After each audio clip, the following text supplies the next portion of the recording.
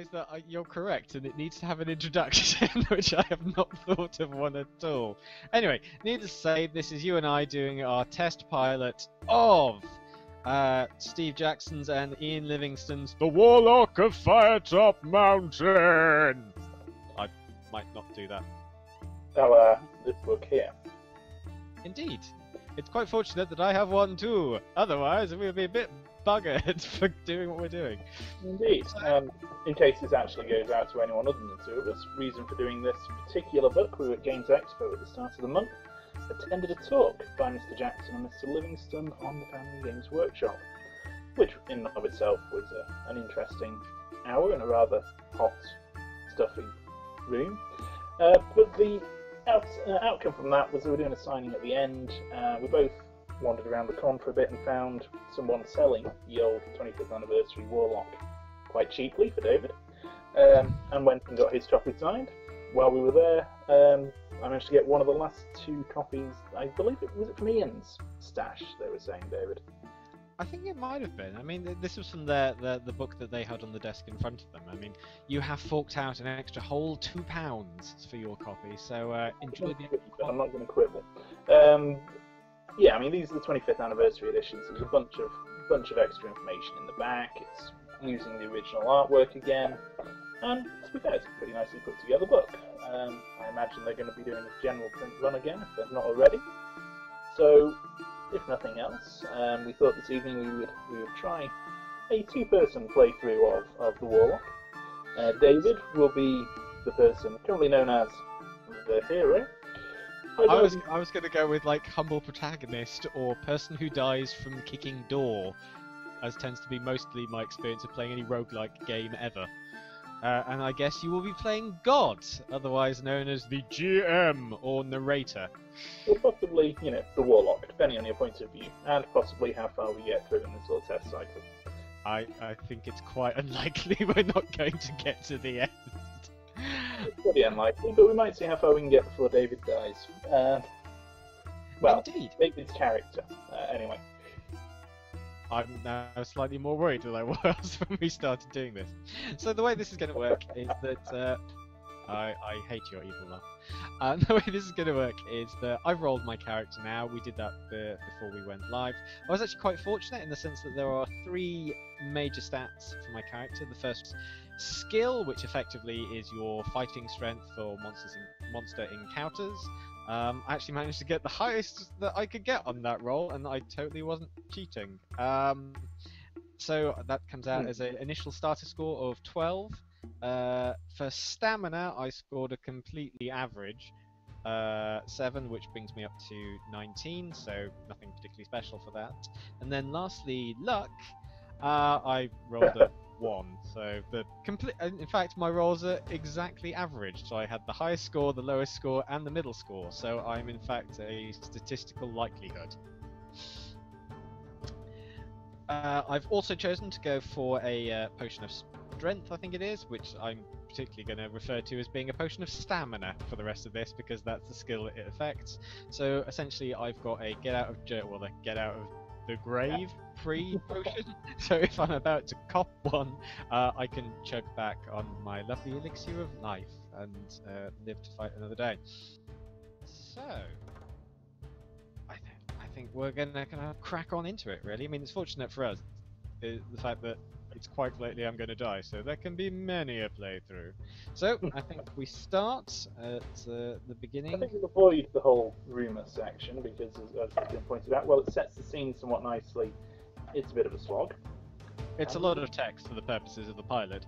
Needless to say, there is a big mountain with an evil warlock at the top of it. I, as a handsome and dashing but somewhat unlucky adventurer, am going to sally forth into the dark and evil mountainous caverns in search of fat loots and maybe a Netflix subscription, whatever it is that adventurers kind of go for these days.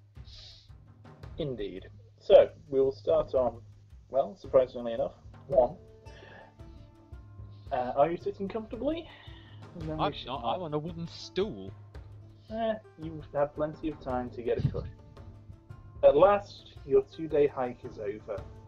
You unsheath your sword, lay it on the ground, and sigh with relief as you lower yourself down onto the mossy rocks to sit for a moment's rest. You stretch, rub your eyes, and finally look up at Firetop Mountain. This isn't also the pilot script for Brokeback Mountain, is it? Because there's quite a lot of similarities at this point. I don't remember swords in that film. We might have made it better. Anyway. I think that was a metaphor. Looks menacing. The steep face in front of you looks to have been savaged by the claws of some gargantuan beast. Sharp, rocky crags jut out at unnatural angles. At the top of the mountain, you can see the eerie red colouring, probably some strange vegetation, which has given the mountain its name. Perhaps no one will ever know exactly what grows up there, as climbing the peak must surely be impossible. Your quest lies ahead of you. Across the clearing is a dark cave entrance. You pick up your sword, get to your feet, and consider what dangers may lie ahead of you. But with determination, you thrust the sword home into its scabbard and approach the cave. You peer into the gloom to see dark, slimy walls with pools of water on the stone floor in front of you. The air is cold and dank. You light your lantern and step warily into the blackness. Cobwebs brush your face, and you hear the scurrying of tiny feet. Rats, most likely. You set off into the cave. After a few yards, you arrive at a junction. Mr. Jones, will you turn west or east? Well, I'm going to go with the completely sound logic that since I live in East London, I should turn east. Okay. I'm not quite sure. There is a methodology, isn't there? So if you're lost in a maze, I think you're always supposed to turn... Is it always turn left? I think is what they say if you're in a maze. But I'm going to go east. I will go east. We will turn the page. I have made my commitment. Okay. The passageway soon comes to an end at a locked wooden door. You listen Brilliant. at the door, but hear nothing. Will you try to charge the door down? Do you feel like shoulder tackling the door, David? So basically, my first action in this entire game is to come up against a locked door and run into it. Am I literally hitting my head against the door? Try and barge it down, or you can turn around and go back to the junction. Which do you prefer to do? I don't suppose there's like a nice little kind of doorbell or a nice door knocker. Maybe Not like looking one. down in the dungeon, no. Oh. Is there one door that always tells the truth and one door that always tells lies? This one door is both of those doors. Which may or may not be somewhat paradoxical, but answer the question. I don't know, that might be the most profound thing you have ever said, yet also the most stupid. I will be a headstrong adventurer and I will charge at the door, because apparently that's what adventurers do with swords. We run at doors. Okay. Well, I did point out you'd be using your shoulder on this one, at least. You charge the door with your shoulder. Like I said, roll 2 dice. If the number rolled is less than or equal to your skill score, you succeed. Though, to be fair, and your skill is 12, so that seems somewhat pointless. So we will just work on the assumption you succeed. I wanted to tokenistically roll dice. I want to see how much I kick that door down. Wow, that's actually quite a good roll. I've got 8, so I think, to be honest with you, I scoring, what, 20 against a roll needed of what? You needed to roll equal to or under your skill. You weren't adding your skill onto the roll. Oh, I see. In that case, I'm fine. I'm totally underneath my skill. Okay. The door bursts open, and you fall headlong into a room. But your heart jumps as you realise you are not landing on the floor, but plunging down a pit of some kind. Luckily, the pit is not particularly deep, and you land in a heap less than 2 metres down.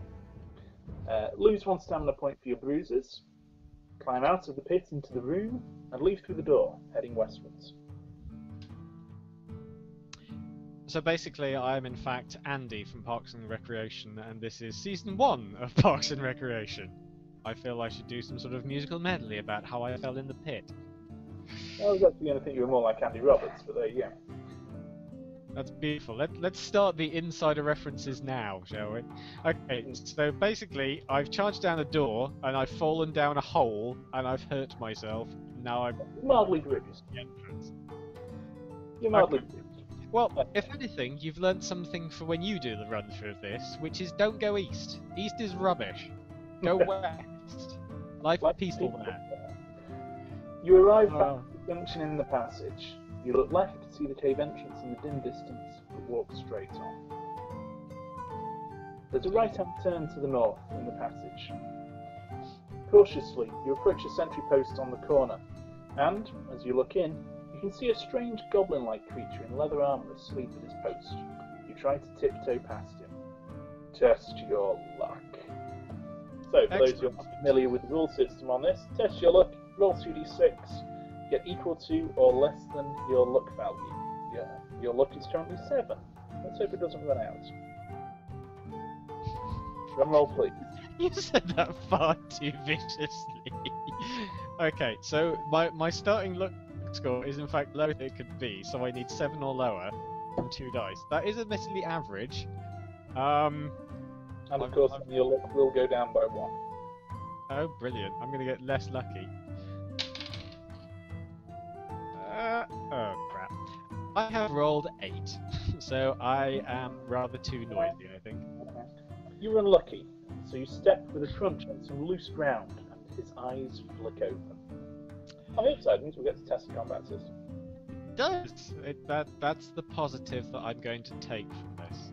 Not at all also that the art assets for this scene have also been drawn in advance, so it's quite fortunate that I fail. So, 248. It's worth noting, by the way, that we have to flick through the books on the grounds that it's not in chronological order, so you constantly have to flick forward and flick backwards in the numbering system. So, 248. You are dealing with an orc, which I think I've just mentioned. The orc, for the purposes of this fight, has skill 6 and stamina 5. So you do quite outmatch him on a skill front, you have quite a benefit there. Okay, so the creature that's just awakened is an orc. He scrambles to his feet and tends to grasp at a rope, which is probably the alarm bell. You must attack him quickly. Cue the fight scene. Okay, combat music. Here. You'll edit that in post. Okay. Oh, I'll do so much in post. It'll be amazing. Indeed. So we both roll 2d6 and add our relative skill as opposed to the skill of our relatives. Okay, I'm twice as skillful as he, so hopefully I should cock this up. I have scored the completely average 7. Interestingly, that's what I rolled as well. Now, as we both add our skill, this means you win this round of the fight by 6. Woohoo! You have a significant advantage. Damn straight, sucker. So, you've wounded the creature with your sword, inflicting 2 points of stamina damage. So that takes him down to 3, and I remain unharmed.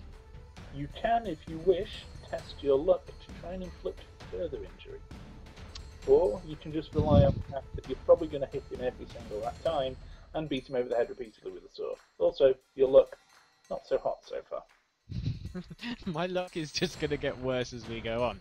I am going to go with the statistically most sensible option, which is to continue to beat him over the head with a sharpened metal stick, on the grounds that, in theory, I completely outrank him.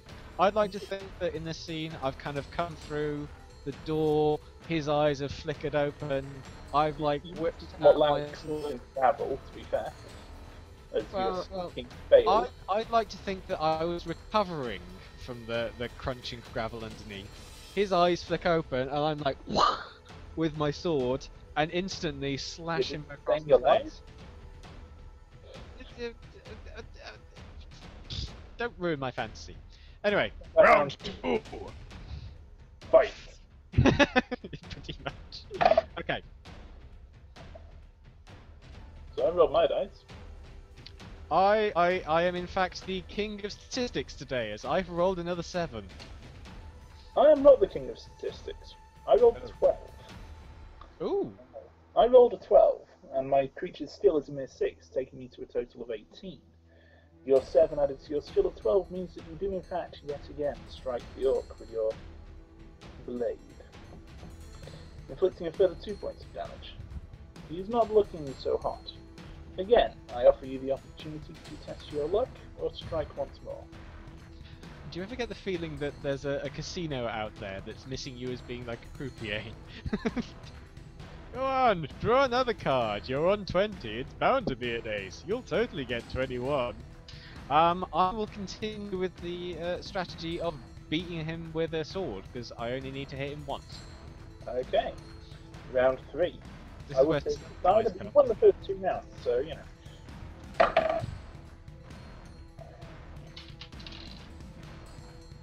Oh, I am now slightly above statistically average. I rolled an 8.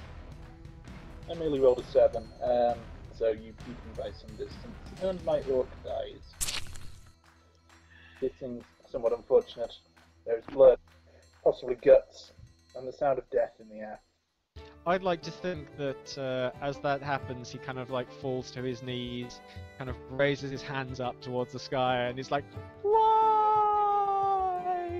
I was 2 days from retirement." This is not a buddy cop film, and if he was, he would be an antagonist, not a protagonist. So a buddy cop film from the point of view of the villains could be interesting. But I digress. That's for another pilot. To your left, on the west face of the passage, there is a rough-cut wooden door. You listen at the door and can hear a rasping sound which may be some sort of creature snoring. Do you wish to open the door, or would you rather press on northwards? I will point out that while David is thinking about this, one of the things they do recommend doing while you're playing through this is drawing a map. I have no idea if he is actually doing that. And also, David, roll your dice in a box lid, and then you can't lose them off the table. Okay, so I've done my little orc. I've come into another room. I've got possible Z's behind another door, and I've got a corridor carrying it on. Randomly, yeah. I'd like to say how much modern video gaming has influenced my behaviour at this point. I'm assuming that I don't get any like loot drops off of the orc. I'm feeling that I should be like searching his body for stuff. There's got to be. That loots off the random guard orc. Is there not going to be like a vendor halfway through that asks me to collect like 5 orc livers, which only have like a 5% drop rate at some point? You've played far too much WoW. I really haven't. Okay. But anyway, your choice, sir. Okay. I am going to. Well, I've done pretty well in combat so far, so I'm going to continue this run of average dice rolling. And do I get the option of really, really gingerly opening the snoozing potential monster door?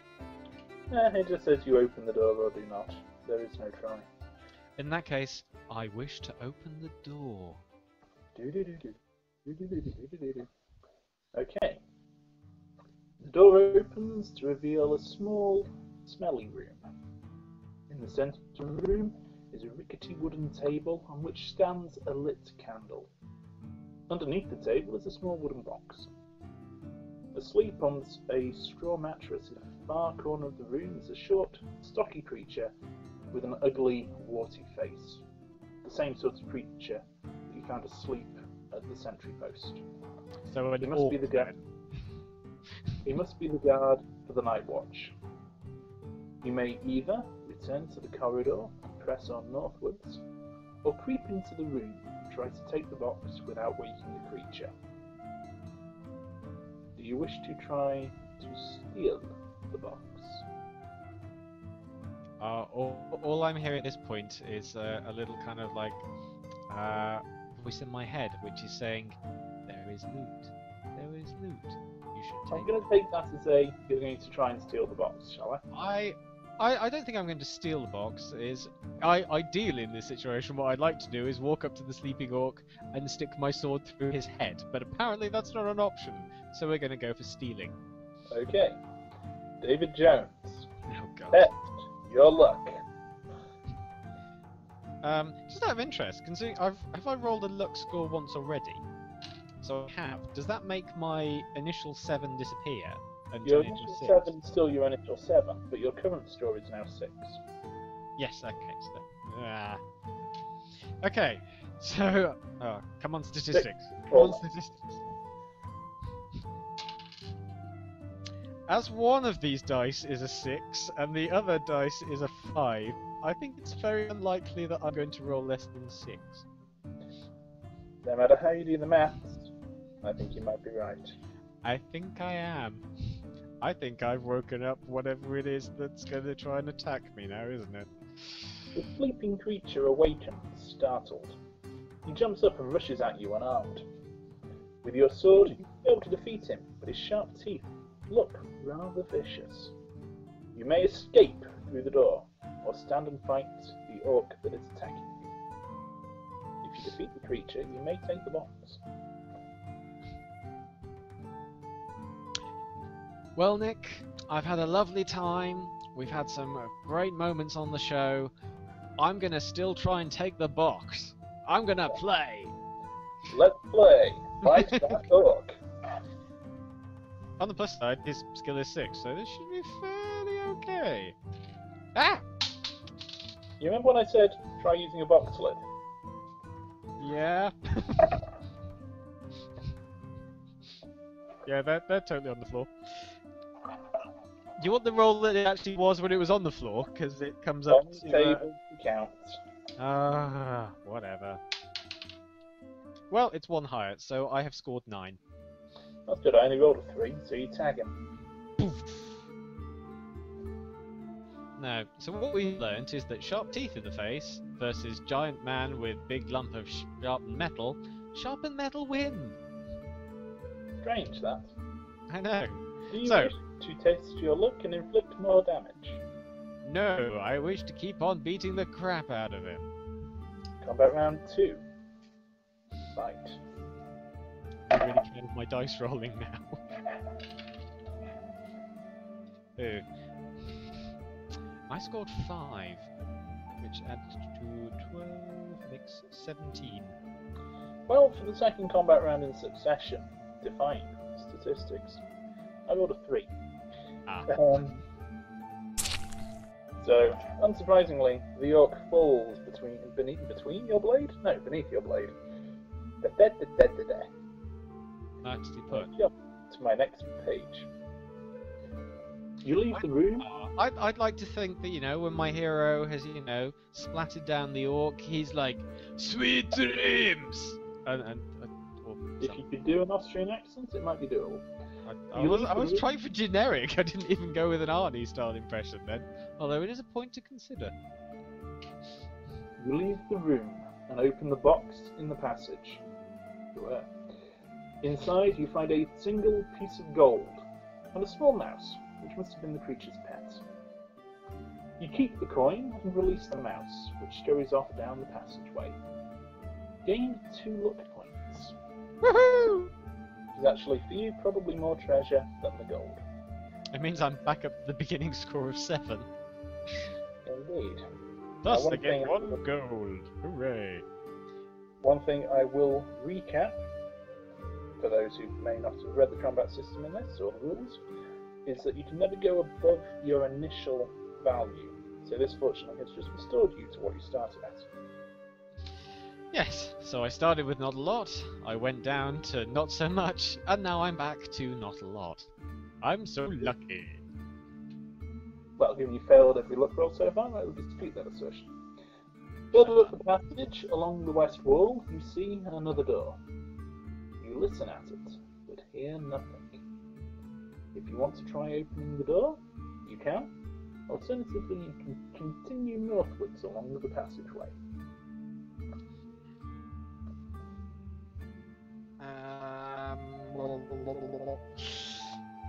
I'm slightly gutted that I don't get to keep the mouse. I could have had like an animal companion.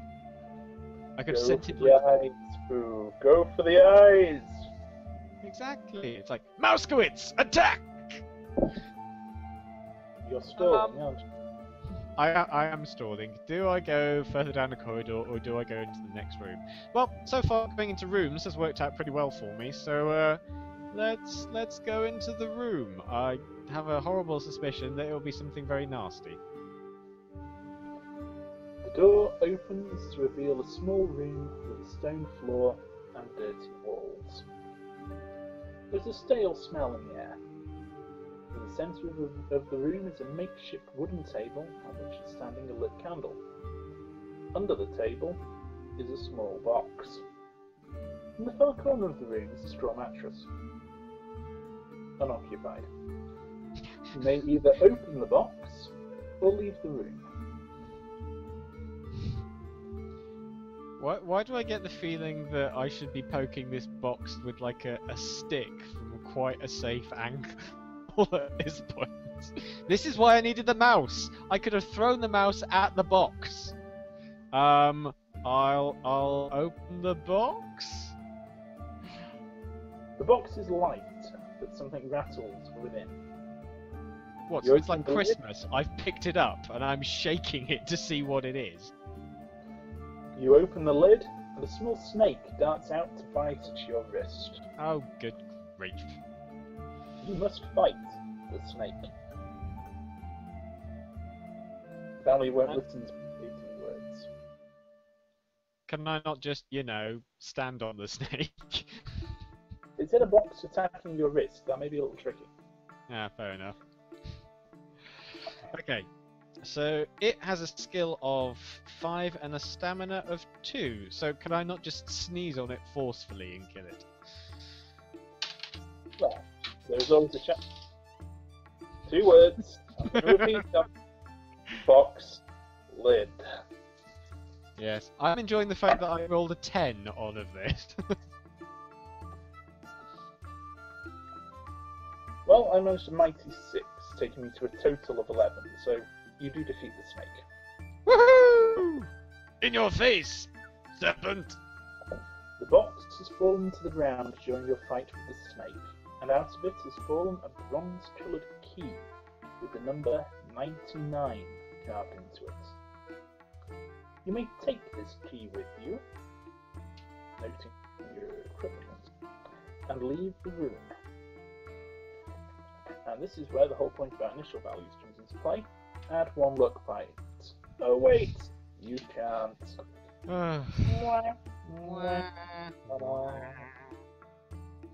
Excellent. So I have progressed down the road. I have got myself a key. I have been bitten by a snake.